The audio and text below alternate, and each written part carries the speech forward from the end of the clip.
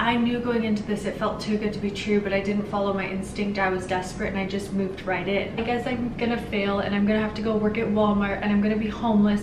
I feel like such an imposter. We need to talk. My name is Tori. I am a nail artist and content creator, and I paint silly little things on nails. Today, I really want to talk about what I wish I knew starting in the beauty industry and kind of just like what I'm going through in the moment and my transition, because recently I did transition over from taking clients full-time to doing content full-time, which has been such an interesting thing. And I feel like a lot of people in general on the internet, they like to post about this type of stuff and talk about it when they come out on the other side and they can be like this success story.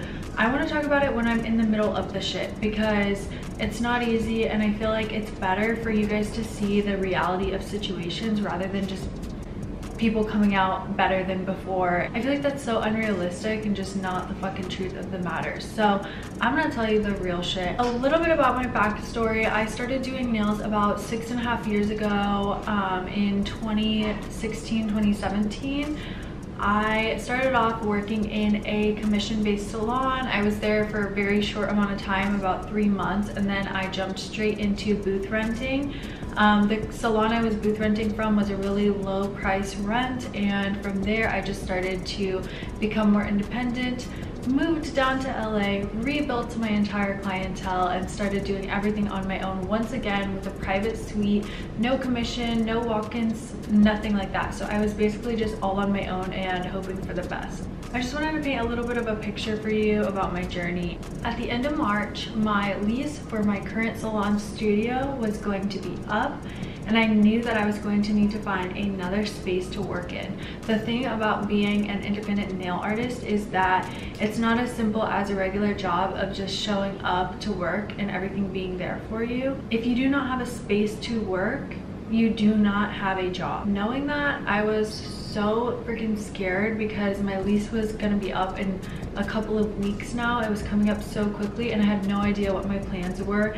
Every space that I was looking into, the cost had gone up in my area, and it would just be so expensive and hard to rent from those spaces, and I was stressed out. I was at the point, and I know we've all kind of been there, when things aren't going well and your brain goes to the worst possible place and you just start going, okay, well, I guess I'm gonna fail and I'm gonna have to go work at Walmart and I'm gonna be homeless and everything sucks, and you start telling yourself these things.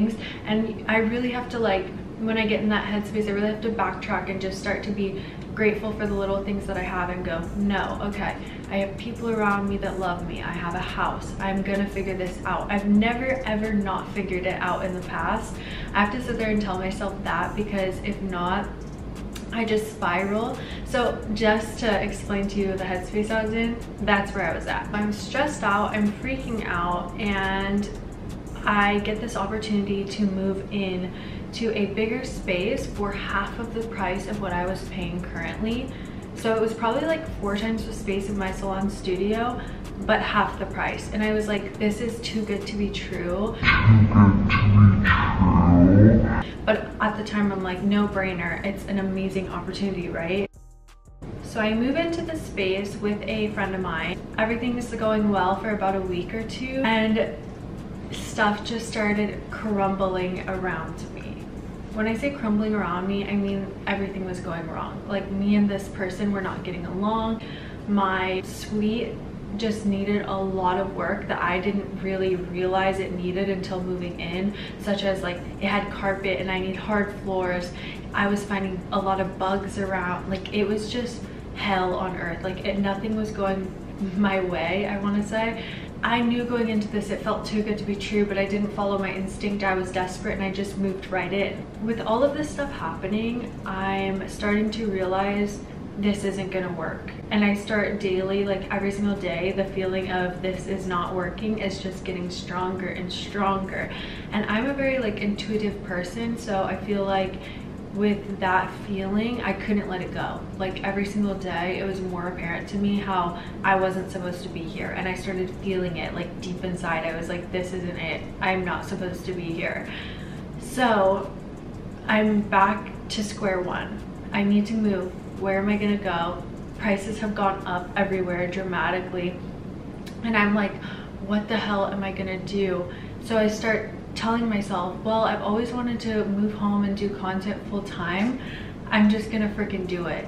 And I had been talking to my boyfriend about it, like, I think this is what I want, I think this is what I'm gonna do.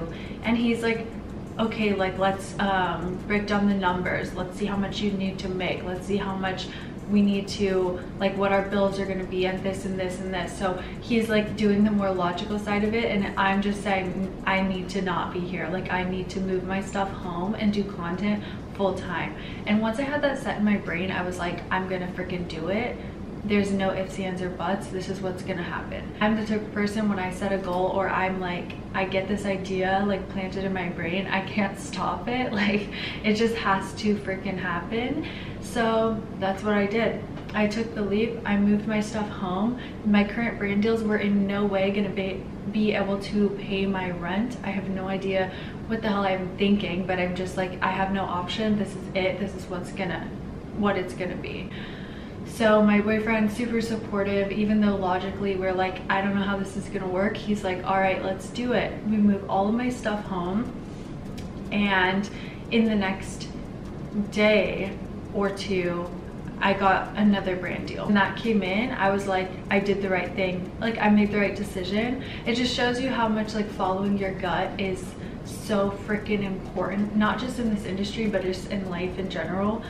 But at the moment, I'm like getting all these DMs saying like, congratulations, and I can't believe you're able to do this, you're amazing, I can't wait till I'm in your position. And I feel like such an imposter, because while I'm getting all these DMs saying all this nice stuff to me, I know it wasn't like this well thought out, planned thing that I executed and step by step got to where I wanted to be. It was like shit fell through, shit hit the fan, so I could have the better outcome, if that makes sense.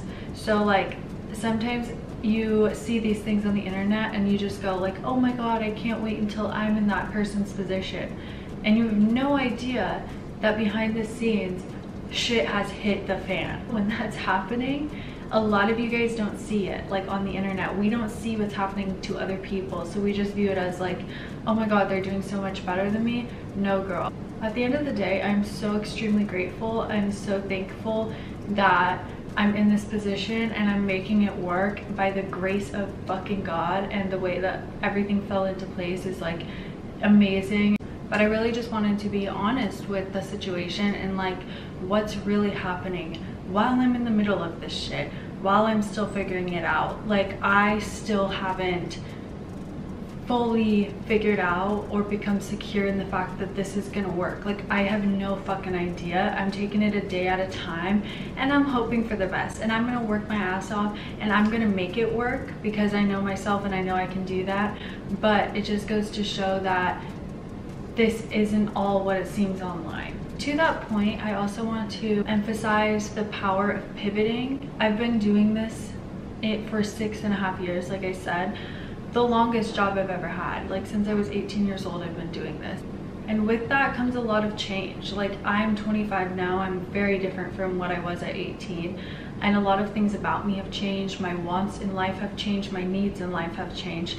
So throughout the time of this career, if you want like a long-lasting career in this industry, you need to learn how to pivot. You need to learn how to identify when things aren't working for you, and then figure out how to switch it into a direction where it's still going to work for you, or it's going to fully encompass the person that you're becoming, not just the person you are at that moment. Be okay with letting go certain aspects of your job and taking on new ones. What I want changes all the time. So I have had to learn not to get comfortable, to let things change, to change with them even, and to take everything day by day and just work my ass off and know that everything's gonna fall into place, and have faith in myself and my decisions. If you listened to this rant of mine and found it useful or inspiring in any way, please comment down below and let me know. Also, let me know if you can relate to any of this, because, you know, sometimes I feel like we all feel like we're going on this journey alone, and we don't realize how many people are going through the exact same thing that we are, but we just don't talk about it. So comment down below, let me know if you can relate to any of this, and thank you for watching. Let me know if you like this type of just chit chat video, because I'd love to do more of them, and I will see you next time, friends.